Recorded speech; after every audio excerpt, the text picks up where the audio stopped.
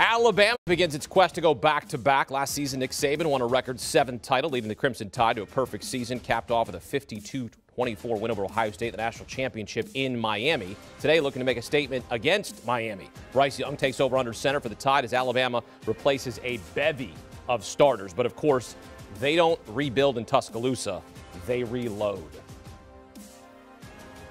All right, back here with Danny Kanell, Chip Patterson, Tom Fornelli. Number 1 Alabama taking on number 14 Miami at Mercedes-Benz Stadium in Atlanta here on the first Saturday in September. Looking to be back there on the first Saturday in December, playing for the SEC title. But first things first, Alabama, 19.5-point favorite against D'Eriq King and the Canes. Suffered a torn ACL in Miami's bowl game. He's ready to go. No one here thinks Alabama is going to lose. But, Danny, why do you believe that the Tide is going to roll and win by at least 20?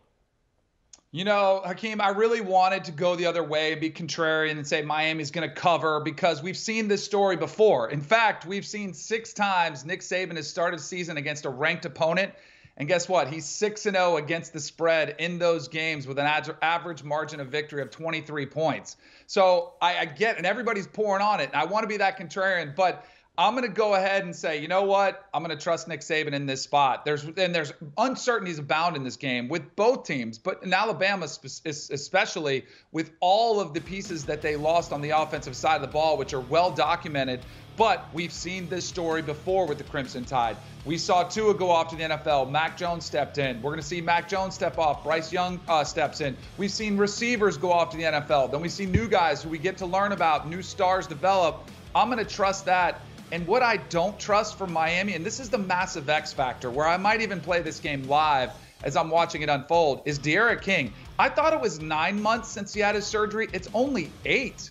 I mean, it's insane how fast he has come back. But I think Alabama's defense is going to really put the pressure on D'Eriq King. And if he's not as mobile as he typically is, that does not bode well for the Miami Hurricanes. So give me Bama laying the points. I think you're going to see the same old story with Nick Saban.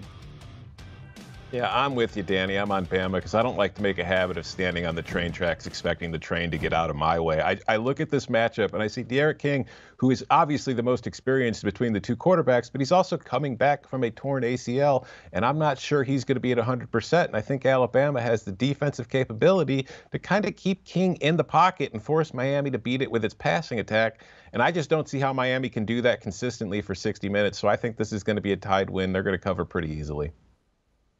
Yeah, Tom. I don't think that this Miami offense is going to be able to do much because Alabama's got one of the best defenses in the entire country. The wide receivers do not intimidate Alabama. Alabama will be fine going with man coverage on the outside, which frees up rushers at the linebacker position. Oh, who plays linebacker for Alabama? Is it Will Anderson, one of the most violent pass rushers in the entire country? Yeah, this is going to be no good for Miami's offense. And I pair that with a lot of the uncertainties that Danny talked about, where I think that you can say, you know, Bill O'Brien, first game getting out there with the reloaded offense, Bryce Young and an offensive line that's kind of just gotten settled, wide receiver room that has good talent but not a lot of experience outside of John Mechie. Same thing can be said about the running back position.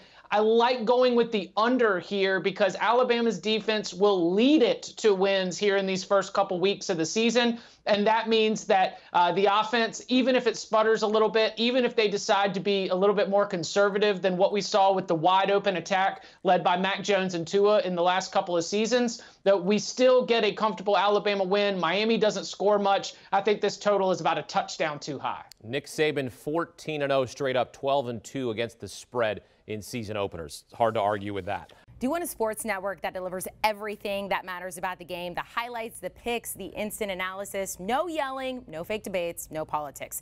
Hit the subscribe button and never miss a moment.